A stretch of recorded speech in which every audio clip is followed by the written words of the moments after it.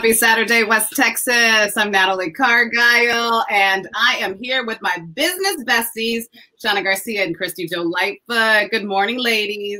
Good morning. Good morning. How's everybody doing? Doing good. Not a jolly start this holiday season. I know. We're already doing Christmas today. Oh, my goodness. Well, you go, girl. It's just like you to be an overachiever, so that doesn't surprise me. Okay. Well, today's going to be fun. As you know, at home, Saturdays for us are all about success. And today we are discussing when to celebrate your victories, the big victories, the small victories, and how do you celebrate your success in general?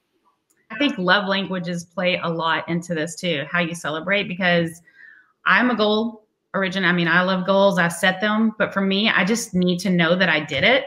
And then I need to call people that know and love me to tell me what a great job I did. I don't need the gifts. I'm going to have champagne anyway. So I just need somebody to say, you did great. And then I'm good. I love that, Shauna. And I'm an affirmation girl myself. I because I like to receive them, I love to give them. And when I give them to my husband, he's like, why are you playing me? You don't have to build me all the way up, okay? You don't have to do that. But it's my love language, so I feel you on that, because I do like being reminded or encouraged that, wow, you did well. So I like that too. And, you know, day by day, I'm finding myself wanting to take a break from this or go grab a little bit of that. It could be a glass of wine. It could be a chocolate little treat. Even if it's something like go get a pedicure, go get a massage, just intentionally, like sometimes I go do it anyways, because who doesn't like a massage? But I try to actually set something that when I reach this is what I'm going to do. And usually it just depends on my mood. It's everything from, you know, champagne, massages. I've done those before. Christy Jo. Yes. Whoa. This was carried away. Pre-2020. I know. My love language is gifts. It's funny that you said that. So I'm all about buying myself a subscription to whatever it is. So I've had, you know, the makeup subscriptions. Always love those because I found some things that I really treasure, you know, and that it's become a staple in my makeup bag. And then always, even like business ones. So love business subscription boxes too. Those are always great.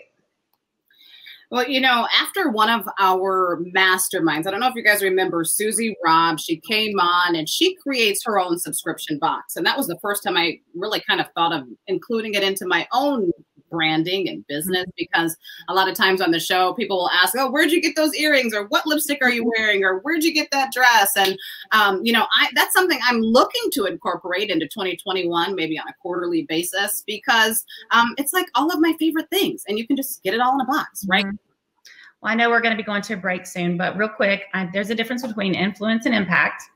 And so what do you ladies do with your business in those two respects? And how are you driving people to your business? And how are you measuring the activity? Christy Jo, you want to go first? Well, in 2021, I'm going to be probably using Facebook ads a little bit more than I have been. I've done this before in the past. Took a break from 2020 because they're not my favorite thing. And I feel like even just having like opt-ins on your website, that's always important. You know, I've been a web designer since 2010. So I always think that, you know, you want to drive them there, but you also want to capture that, but using things to drive them, such as social media, and then of course, paid advertising. I love that. And there's so many ways to collaborate. I find myself through the Connect, reaching out to other women that offer things that people in my network and myself need to be great, right? For me, it's always social media is a good platform, but I'm old fashioned. Like I write everything down, spreadsheet. I'm still that person. And, you know, you just got to track your touches and put your foot forward and keep going. Yes, got to make the contacts with the people.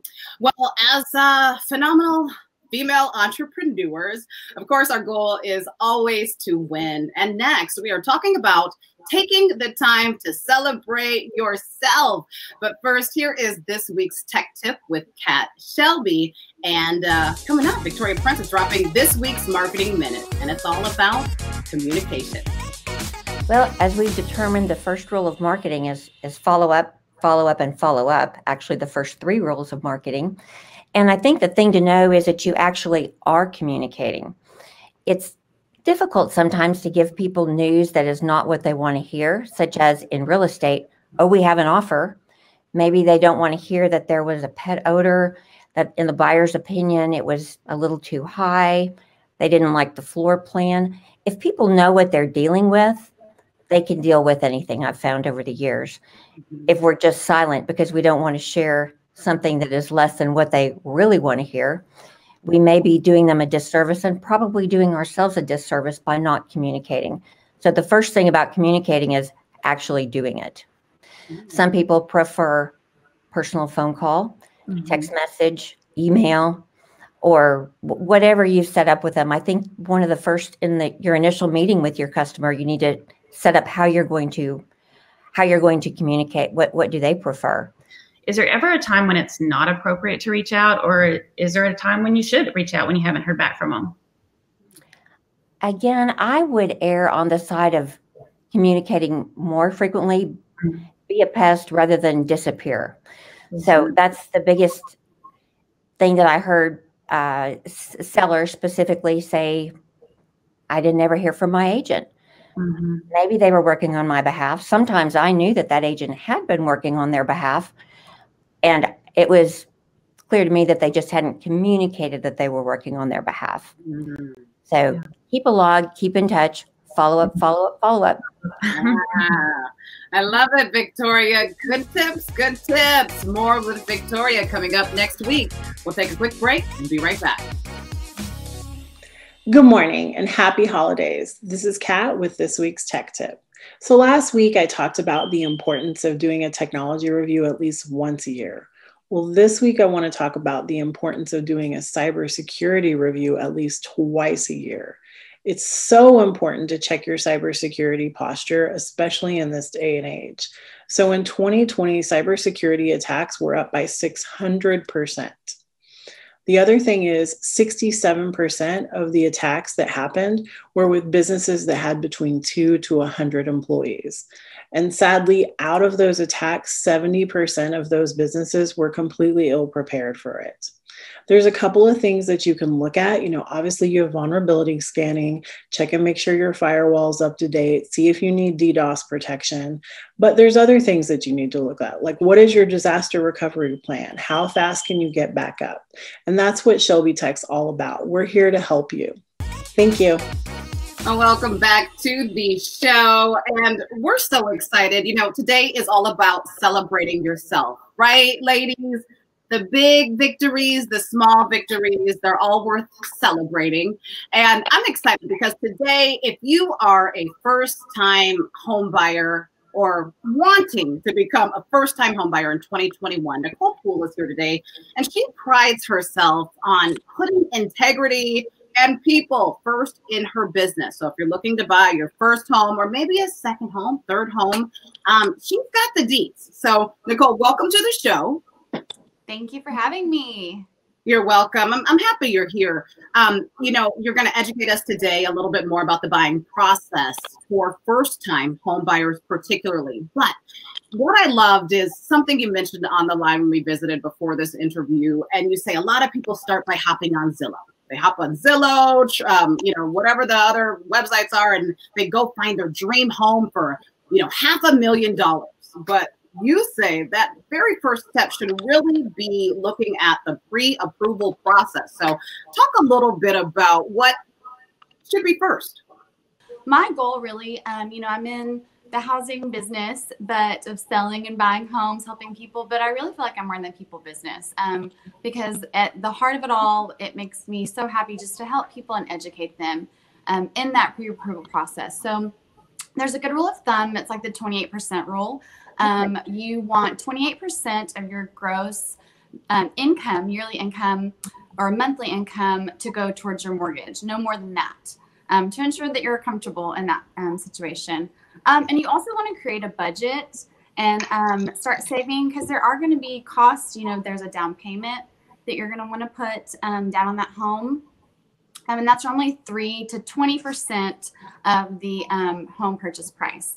So, and there are lots of different down payment options available. I work with a lot of amazing local lenders that I can refer you to and recommend. And you're also going to want to start budgeting for those closing costs. There are just different fees that are required to close on a home. So closing takes about 30 days as well for those first-time home buyers. But those costs can be like for title insurance, any escrow fees, any financing costs, taxes, different points. Wow. So, yeah. How do you take the intimidation factor out of it for the buyer? I like to use a lot of graphics that kind of break it down. I text a lot, call a lot, and just really walk them through the whole process, because there's a lot of new vocabulary too that goes into it that can seem intimidating. And honestly, I think sometimes when people do chat with me and I'm like, all right, let's get you hooked up with the lender and get you pre-approved, they're like, oh, why are you telling me to do that? Like, I don't want to commit there just yet. But I think that people it's enlightening, and it gives them confidence and empowers them to move further with the process of buying a home. So. Well, and Nicole, like you said, I think once a realtor realizes they're in the people business, the house part is, yes, that's the product, but it's really the service that you're providing. So I know when we did it, I always had certain things, because you told the buyers everything to do, but there are some things we need to tell them not to do. You don't want to make any kind of really big purchases or anything that's going to affect your credit, because you don't get locked into your credit until you get approval from the lender.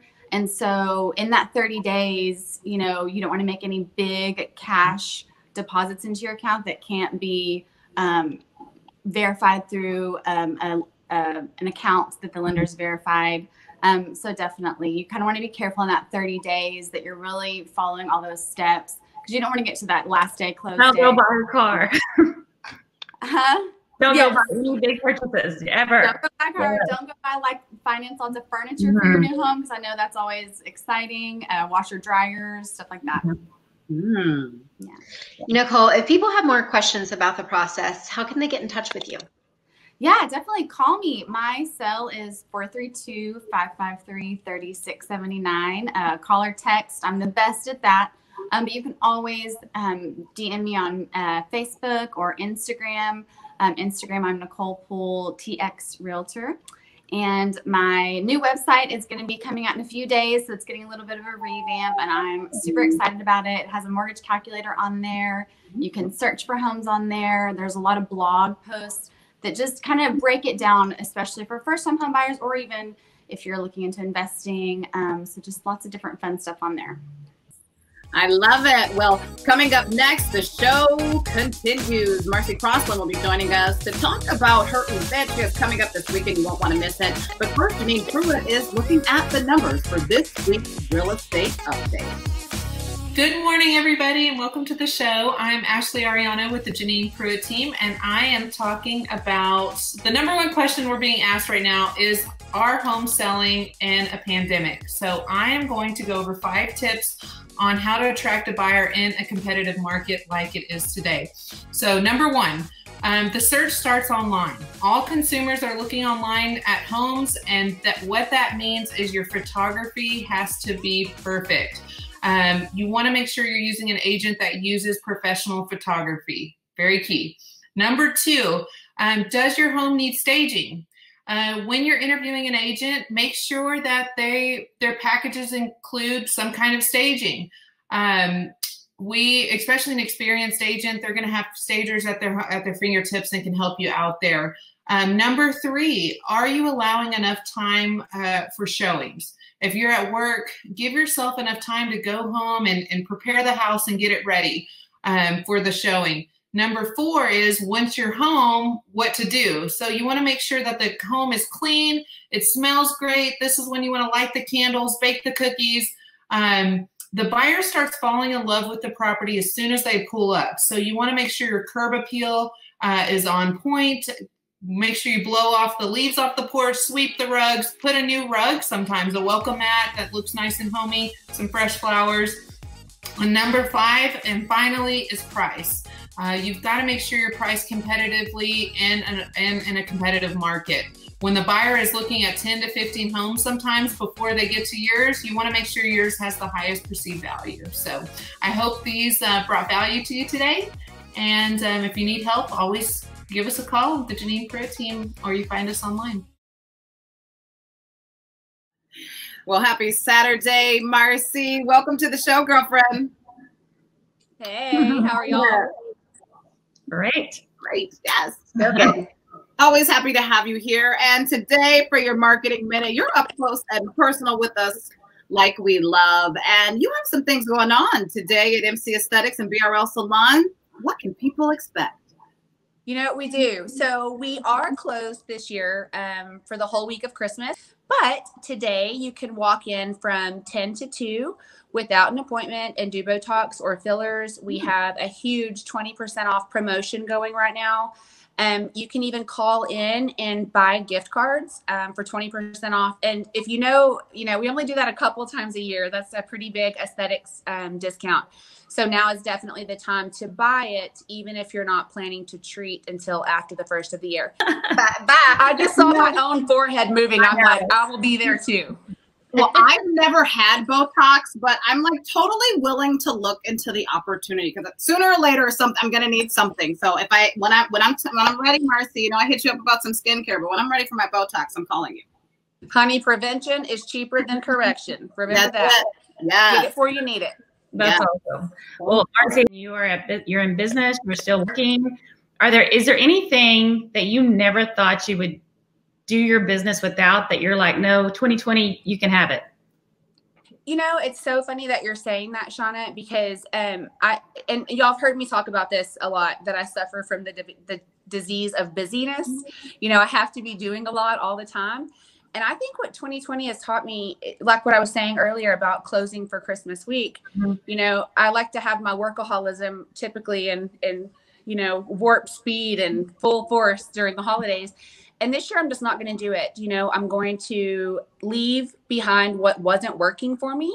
If it wasn't, I love what Shauna, what y'all were saying earlier, if it's not making the money and bringing in the dollars and bringing the people and you're wasting your time and energy on it, why? It's not doing what it's supposed to do. So I think for me, it's really been, and for all of us at MC Aesthetics, BRL, the hair extension line, figuring out what it's going to take. I think we've all been operating under this idea that magically on January 1st, at 12:01, the whole world is going to reset and there's going to be no COVID and no homeschooling. And, that's just not that's not reality. Just adapting as it's changing, because we have seen more new things happen, more craziness this year. And so just being open to change, and you can't just hold on to things that don't work. Awesome. I'm sorry, I know it's not my turn. But I love that you say that, because my Tracy Campoli, one of my friends, she says, she's Italian. She says, I just throw it all on the wall, throw the spaghetti to the wall and see what sticks. And it's okay when things don't stick. I think we have to be comfortable with being willing to try, it takes a lot of courage to say, okay, I'm going to try this new product, this new service. I'm going to invest, whatever into this, but it might not work. And that's okay. So I love that. Yeah. I'm curious to know, what do you have coming into 2021? Because I know you usually have a lot of new things. You introduced, a lot of new procedures and things like that. What do you have planned for 2021? 2020 has sort of freed up some time for me to kind of tap back into part of this industry and part of medicine that I love so much. I love to educate. So we are transitioning into more of an educational facility, and we're teaching people how to do those cutting edge things that we brought to West Texas that you previously had to travel 4 or 5, 6 hours or, catch a plane to go have done. So we're teaching those things and trying to become more of an educational hub, and really kind of focusing on that right now. Awesome. You'll always have a student. Anytime you can transition what you do into an educational opportunity, you'll always be in business, because there's always someone that wants to learn exactly how you do what you do. Genius. Very good. Love it so much. Well, you guys, it's Saturday. You know, it's a week before Christmas. I think it's just 6 days now, right? So whatever you have to do, the last minute stocking stuffers, make sure you head on down to Marcie Crossland. She can get you all the way together. Right? All the way together. All right. Well, with healthy skin also comes healthy hair. So I'm excited for our next guest. It's Autumn Vasquez. And she is up next from Ray Clark Salon. She's sharing tips to keep your hair healthy right here in West Texas. And that's going to be a good one. Can't wait. We'll be right back. Hello and welcome on this amazing Saturday morning. I am Kimberly Cowan with Kimberly Cowan Photography, and today, since Christmas is right around the corner, I thought I would share some little ideas that you could use photos as Christmas gifts this year to put under the tree for mom and dad or that special somebody, since photos are forever. So first off, I'd like to share, like, Christmas ornaments are a good idea. So here's my cute little kiddos. I've had this for many years, and a lot of labs do this, like Walgreens or CVS or whoever online, like MPix. So here's a really cool example. So put a little ornament on the tree. Mom would really love that. Another favorite of mine is jewelry. So you could put little. Another great idea is magnets. Put your cute little family on a magnet. How about a photo cube? Some labs show these. I believe Walmart does. And moms really, really love these. So I know a lot of people have already taken their family pictures these here. And you've got those digitals. Why don't you create a really nice album? Anywho, those are just a few little ideas that you can use to print your pictures out this holiday season for that special someone. And I really hope y'all guys have a great rest of the weekend, and we'll see you again soon. And welcome back to the show, West Texas. So we're talking healthy hair. And here in West Texas, I think we can all agree that the water here can make it very difficult to keep your mane healthy and shiny and conditioned. So we're going to talk to Autumn a little bit about some of the things that we can do right from home to keep our hair in good shape. Welcome to the show, Autumn. Hi, thank you for having me. All right, so what can we do at home? You know, some of us with the pandemic and everything going on, we can't afford to get our hair done all the time. So if we are at home and just want to add a bit of hydration or love to our mane, what do you recommend we do? I definitely recommend cold showers. I cannot stress that enough to my clients. And even I can barely take a cold shower, doing like just a cold rinse to your hair can really lock in moisture. And even using like a boar bristle brush to push down oils from your roots to your ends really helps during like when it's windy outside, as like earlier this week. It just helps like get rid of the dirt and push those oils down even before a wash as well. I love that. Tell us a little bit about the 6 styles of extensions. Okay, so I am certified in BeautyWorks extensions and on-stage hair extensions.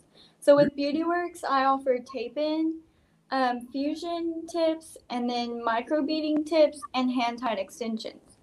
And the hand-tied extensions are pretty popular right now. But in on-stage, I do a beaded weft, which is also, it's similar to a hand-tied, but not sewn in. It's more beaded in. And also another kind of type of micro-beaded extension, but the bead is wrapped in hair, so you can't see the bead. It's more for like people that have finer hair and they want them more towards the front of your hair so that when you do part it, you can't see the extension at all. I find when you do have hair extensions that you tend to not do your hair as much and put as much heat on it, because the extension does hold a curl much longer and you don't have to wash your hair as much as you do whenever you don't have extensions in. So it helps train your hair to withstand like going longer without a wash or heat on your hair, and it helps it grow out like a lot quicker. I heard that. Oh, wow. Autumn, you go, girl. I'm so excited. I can't wait to come back to the table with you in 5 years and hear all the things. And maybe sooner than that. Well, congratulations, you guys. Make sure you give her a call. Of course, you can follow her on Instagram at Hair by Autumn V. We are going to take a quick break. Coming up next, Keita Williams is dropping step 3 on how you can build your master brand and much more coming up after the break. Hey, I'm back. It's your girl, Keita Williams, your fave celebrity publicist and brand architect. That's right. I'm back for week 3, and it's all about figuring out what that next step is. Week 1 was all about being authentic. Week 2 was about being intentional. And week 3, baby, is about getting your tribe. Okay, so let's get right into it. So I love a good acronym, right? So the word tribe, we know how to spell that, right? T-R-I-B-E. So let's start with that T. T stands for being a trailblazer, right? And I've always said this. It's important for you guys to make sure you surround yourself with other people who are in other spaces higher than you are.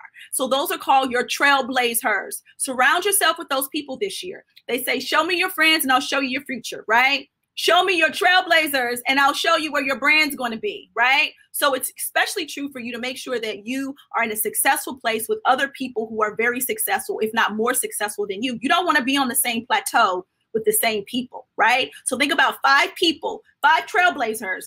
You don't have to know them personally. They can be virtually because that's where we are right now, right? So if it's all about finding those people that you can learn and grow from and with, okay? Because they have the blueprint, right? So put your hard hat on. Let's go to number 3. Reintroduce yourself, right? It's all about reintroducing yourself. That's what the R stands for. Reintroduce yourself to your community, whether it is on social media. Reintroduce yourself to the people that think they know you for what they know you for. Make sure you reintroduce what you're doing. Show them where you are now. Show them the things that you have that's going on that's fresh and new, okay? Because it's very important. Ring that alarm. That's what the R is. Reintroduce yourself and ring the alarm so that they know exactly where you are and what you're doing. The I is about being your own investor, okay? Be your own investor. Invest in you. Invest in her. This is what's important. It's okay. Invest in yourself. Sometimes being an investor is about self-care, but I'm all about putting the money back into the machine, okay? So invest in your business for 2021. The B is for be accountable.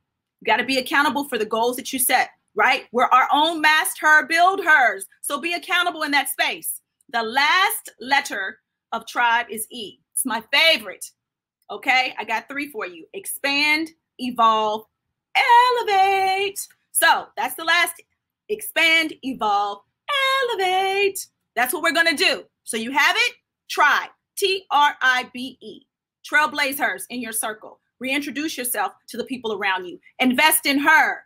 Be accountable. And expand, evolve, and elevate your brand. That's the tip for the week. I'm your girl, Keita Williams. Keep your hard hats on, be your own leader, and be your own master builder. See you next week. So much good stuff. We hope you enjoyed the show. Oh, come on, Christy, Joe. Give us a Merry Christmas. Oh, gosh. Oh, come on, girl. Merry Christmas. Come on, Shauna. Where's the jolly Christmas spirit? Oh, I've been jolly for 2 months. I love Christmas. Ho, ho, ho. Merry Christmas. Merry Christmas and a Happy New Year. And we will see you right back here next week. Well, Shauna's not going to be with us next week, but she'll see you thereafter. But you guys make it a great Saturday, and we'll see you next week. Bye.